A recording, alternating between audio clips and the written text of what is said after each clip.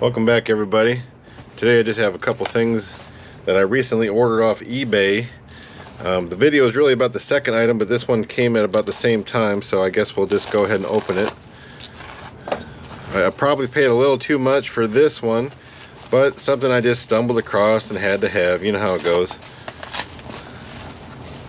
I always like the new old stock items. So this is a older Craftsman ratcheting wrench, or well, not a ratcheting wrench, ratcheting screwdriver I should say.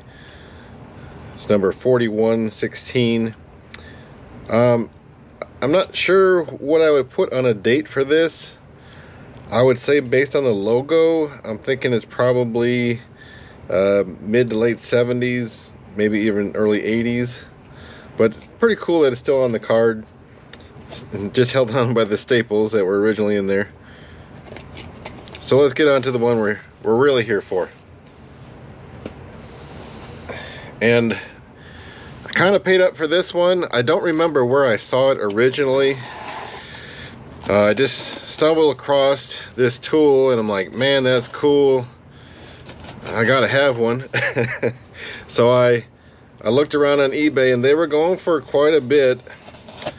And somebody put one up for a buy it now. And I decided to make an offer and they accepted. So, wait, no. This was for an auction.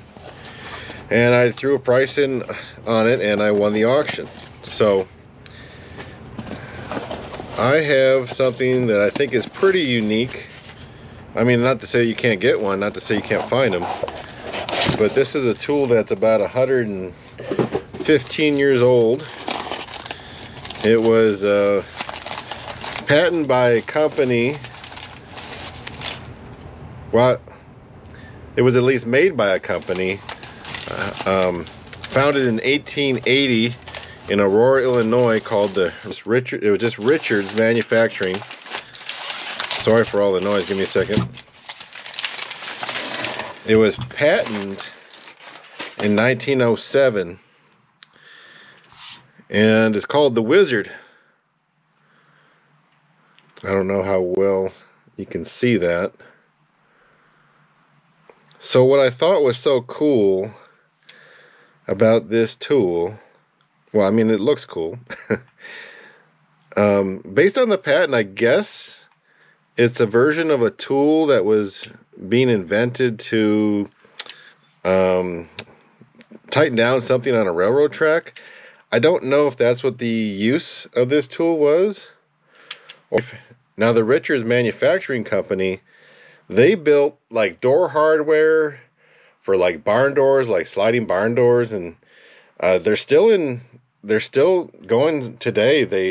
They merged in the early 1900s with another company called Wilcox, and they make a number of different items, but they still make like door hardware. So I don't know if this was a tool to tighten something on their door hardware, but what I thought was so cool about it was that it's like a ratchet, you know, ratchet handle, but it has adjustable jaw. Now I don't know how stiff these jaws are. Looks like they do move. So now this thumb wheel just has the one jaw going down or in, and then this one controls the other one. So if we do them both at the same time, I guess they'll meet in the middle. But what I really thought was cool about this, along with the adjustable, was that it's actually a ratchet.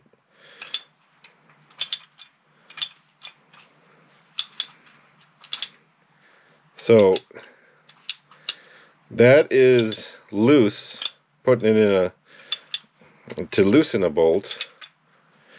So now I don't know how it works, to be honest. I don't know. I don't know if there's a way to change what direction it goes in. I mean, so that turning this knob, oh, well, I've never messed with one of these, so that's why it's something that I don't really know how to use. But I don't know if it just goes in reverse. Oh no, now it's going in tighten. So now it's tightening. So I'll have to mess with this knob a little bit to see what position makes it do, you know, what motion. But yeah, it definitely goes in both directions. So I don't know. I just thought it was really cool. I'll put something on the screen and I'll show you the auction and show you how much I paid. It wasn't cheap, but I thought, well, what a cool tool. I mean, what a unique tool. And I just thought it was something that just had to have it, right? So thanks for tuning in, and I'll catch you on the next one.